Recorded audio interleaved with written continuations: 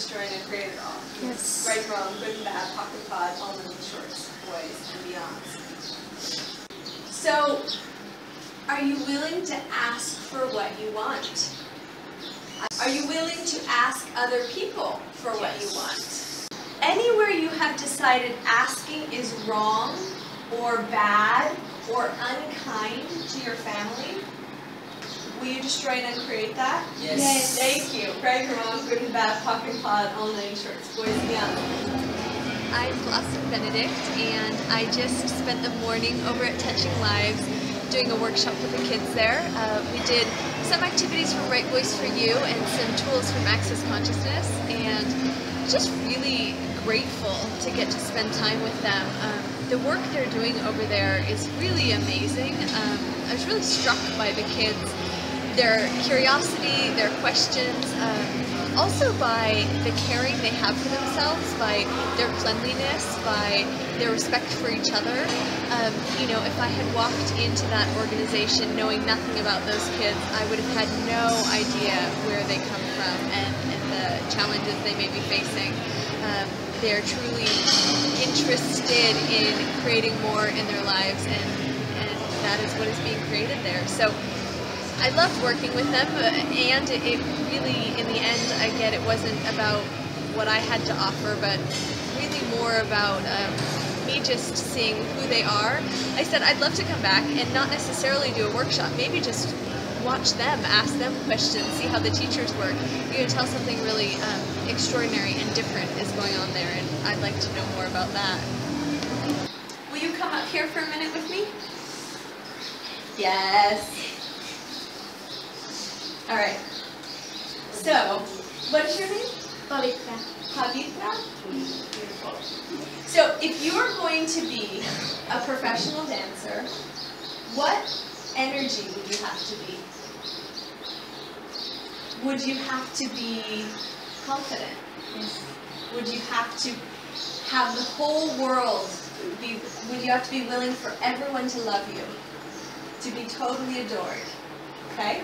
So to be a star, the biggest thing you have to be willing to do is to receive. So what receive means is you don't take it in and make it true. So we don't go, oh no, I'm a terrible dancer, they think I'm a terrible dancer. We don't agree with it. We don't push it away. We don't go, I don't care what you think, you're wrong, I'm a good dancer. We just let their opinion exist. It's just a point of view that exists in the world, okay? So we're all going to pretend that you just danced for us, and you are fabulous. You are amazing. She had danced very well. Okay? So we're just going to clap for you. Okay?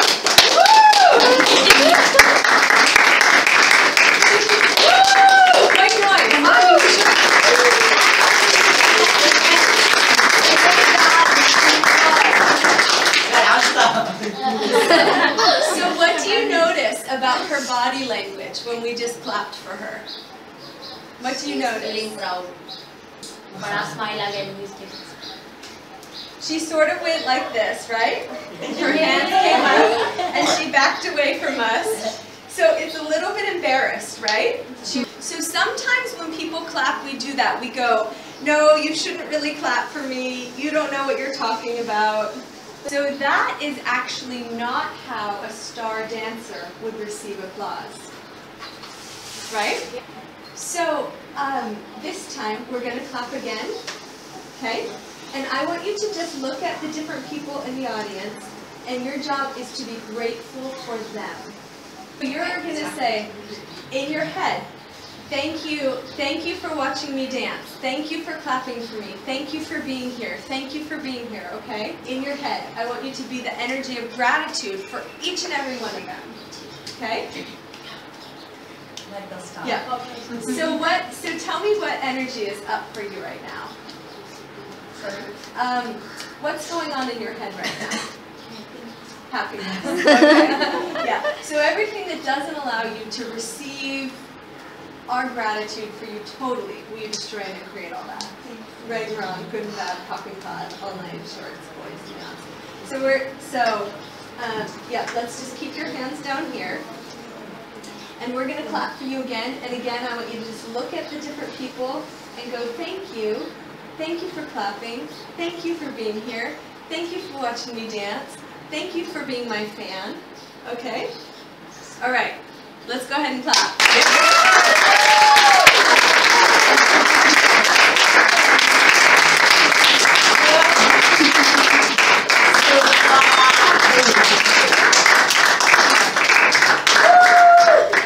So was that any different? Do you notice a difference in just that energy? And we can be that even more. Okay.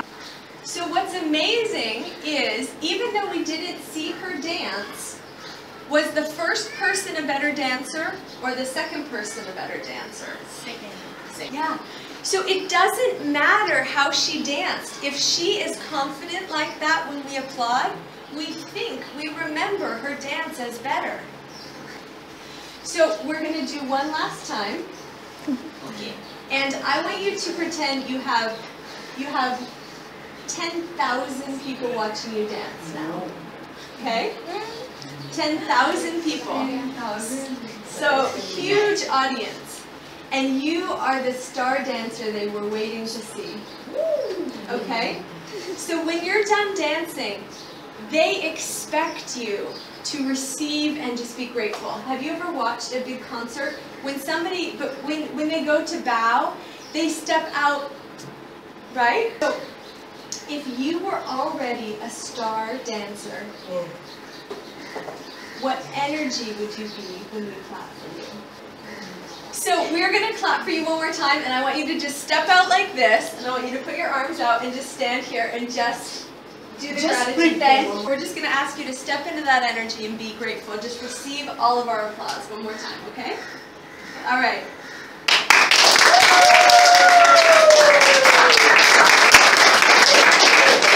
All right. We're just going to just stand here and just be grateful for them. Just thank them, okay?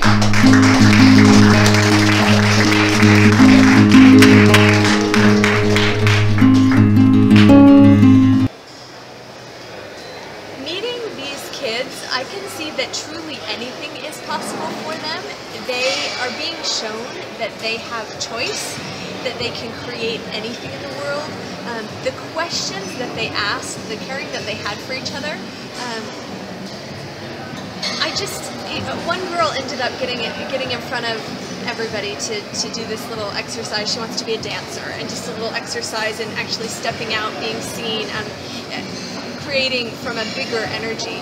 And you could see that she could choose to be a star if she'd like. Those kids really have infinite choice, and that was really apparent being there. They can create anything, and I think they're being given the tools to really do that.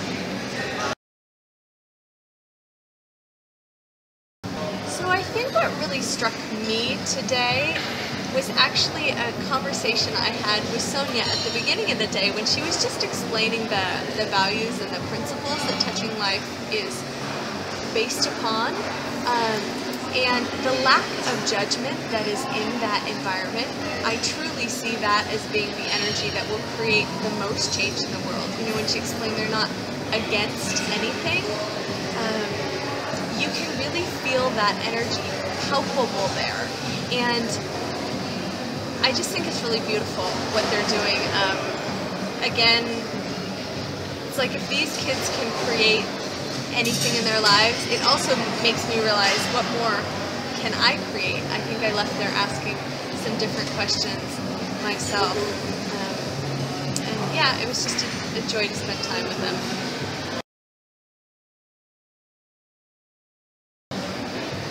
So if I could give any message to the kids, I would just like them to know that their voice matters, that what they say and who they are matters, and truly that they can create anything that they desire in their lives.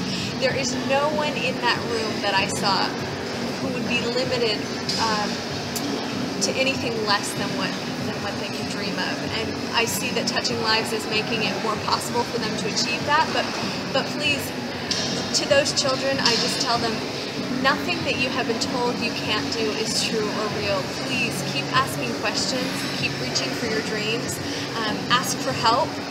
what else is possible, but truly what you have to offer is special in the world, and be more of that.